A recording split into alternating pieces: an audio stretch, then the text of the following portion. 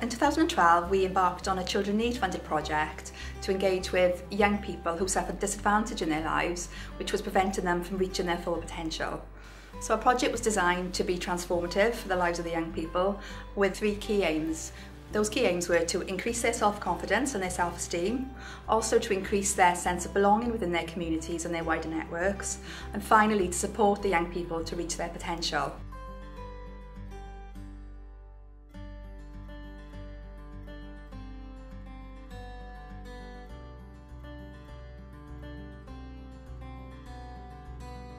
So we did this through a comprehensive music programme, including accredited workshops in a variety of music such as DJing, rock and pop, VJing, songwriting, and also we did peer-to-peer mentoring for those young people as well.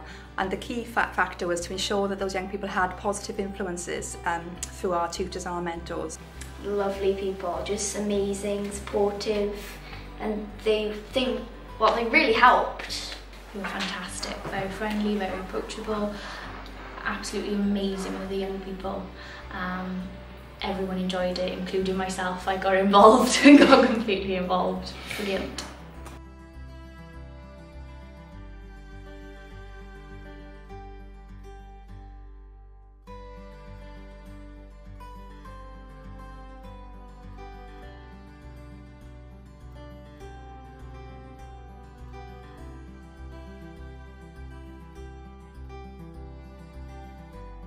So our project tackled all of this through working with the young people directly, consulting with them heavily in order to give them a voice and give them the opportunity to learn new skills and to write music and lyrics that meant something to them and about how they felt about living in their communities and their society. This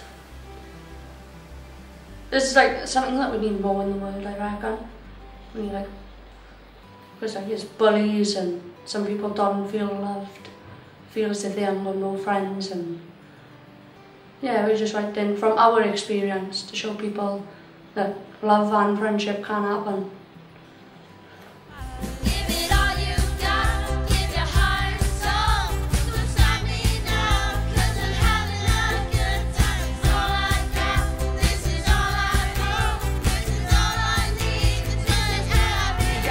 Fire in the roof, I'm burning like acid. Tweet, tweet, tweet, these birds be chatting. 8 lines of rapping, there wasn't a punchline about trapping. All they wanna talk about these days is drugs and guns. Lyrically firing slugs, nothing slow when we get them funds. Trying to find some glamour in the slums, breaking even for my mum.